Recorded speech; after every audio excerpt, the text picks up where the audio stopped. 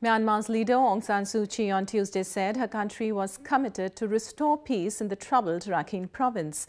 She condemned any human rights violations and said anyone responsible would face the law.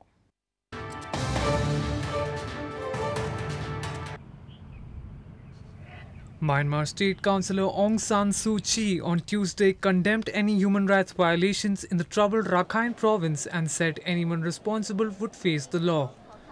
The Nobel Peace Laureate's remarks came in her first address to the nation since attacks by Rohingya Muslim insurgents on August 25th sparked a military response. The military crackdown has forced more than 300,000 Rohingyas into neighbouring Bangladesh and other countries. We condemn all human rights violations and unlawful violence. We are committed to the restoration of peace, stability and rule of law throughout the state. Suu Kyi said she felt deeply for the suffering of everyone caught up in the conflict in the region, not just Rohingya Muslims but other communities who had to suffer. We feel deeply for the suffering of all the people who have been caught up in the conflict.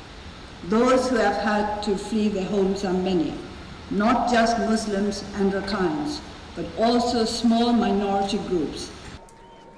The United Nations has branded the military operation in the western province as ethnic cleansing. Suu Kyi did not address that accusation but said her government was committed to the rule of law.